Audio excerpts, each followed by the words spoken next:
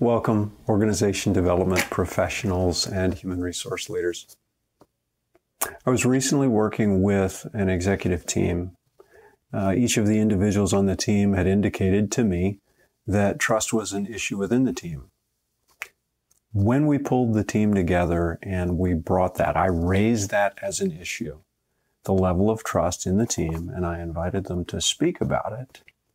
It was amazing how we went around the table and each person had some version of, oh no, there's no trust issue here. I have high trust in the team. So we weren't able to talk about it. And unfortunately, that's not really uncommon. Everyone knows that trust is a key element, a key dynamic that needs to be strong for the team to be most effective. And yet the downside of saying we have low trust feels like a gut punch. It's hard to say.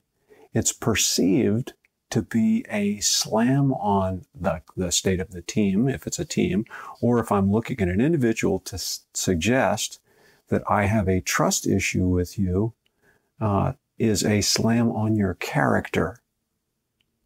So teams, unfortunately, are unable to talk about and therefore strengthen one of the most important dynamics that set it up for success or failure. Today, I want to give you a language to talk about trust more effectively. It's a set of discrete factors which are involved, one of which might be in question, that make me feel, or others on the team feel, less safe, less able to bring their best. Some of these factors are personal factors. That is, I attribute them to the individual or individuals involved. They're relatively persistent. They're based upon observation and perception over time.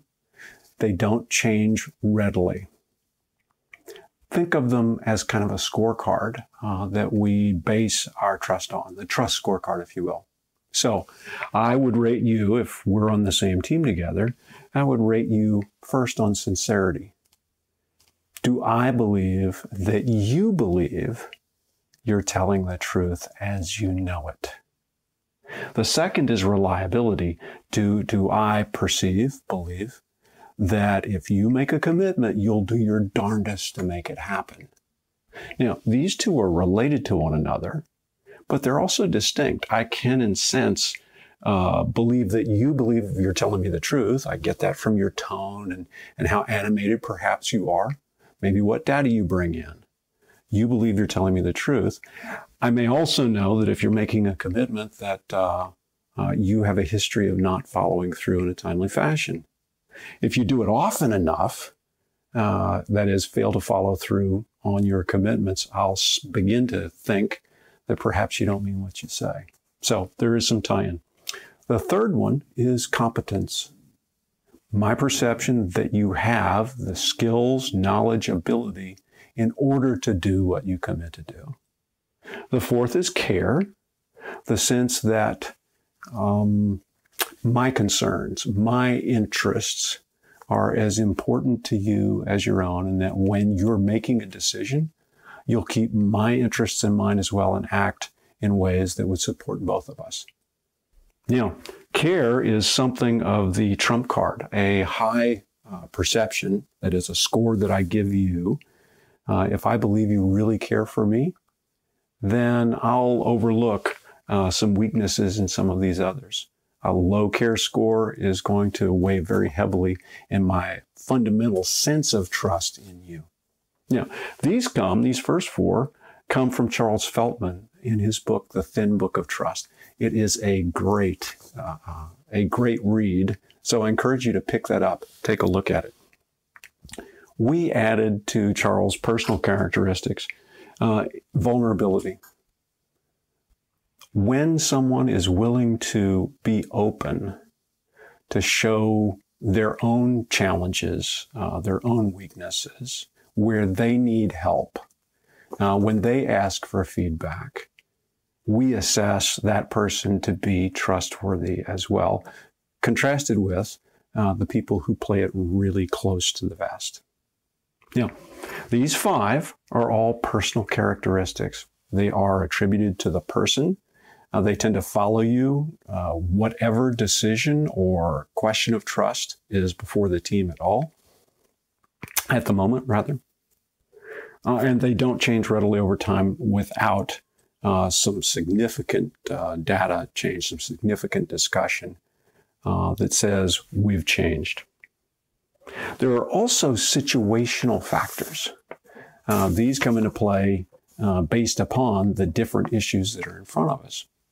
The first one is how much is really at stake.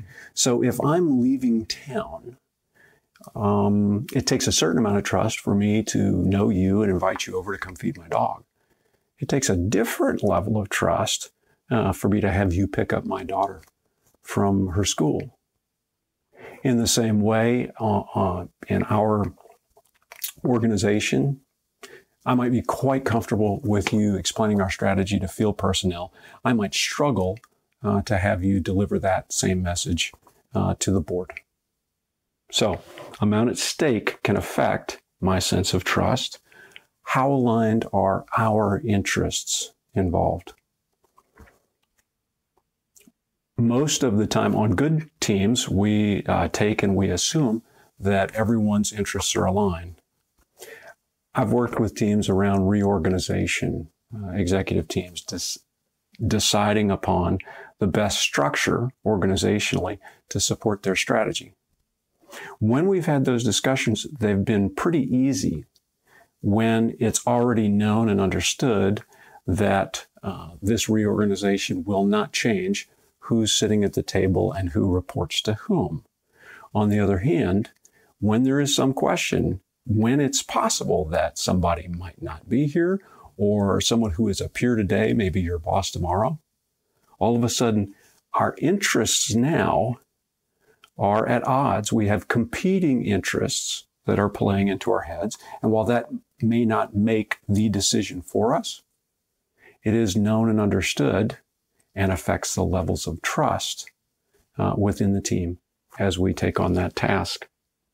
The last is frequency, depth, specificity of communication. Generally speaking, more information, more frequent, more specific leads to higher levels of trust.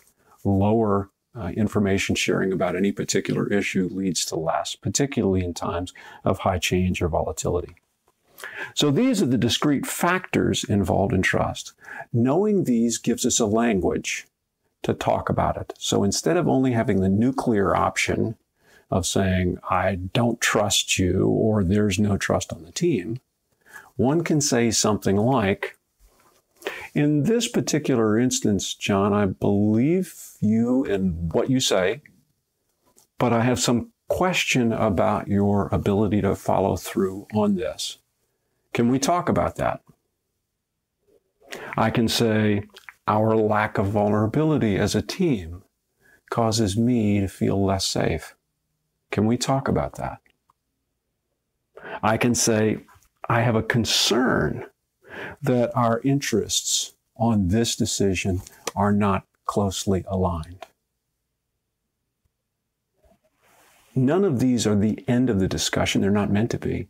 Each of those is a really great beginning to a discussion so we can get down, we can exchange more information, we can give reassurances, we can put other things in place so that we build safety in the team and we continue to grow and be effective. Try these out. The words that I provided in quotes here at the bottom, you've heard me use a variation of them, the examples that I just gave. Those are good words, so you might actually want to write those down and use those. So, the discussion, here's a way to help a team discuss trust. And it's not the only way, so I'd invite you to join in with the discussion with me on how to build trust within teams. If you know of other factors, I'd love to know your thoughts on that as well. If you're viewing this on my website, https://rfblive.com, then head over to my YouTube site and leave your comment. Thanks so much for watching.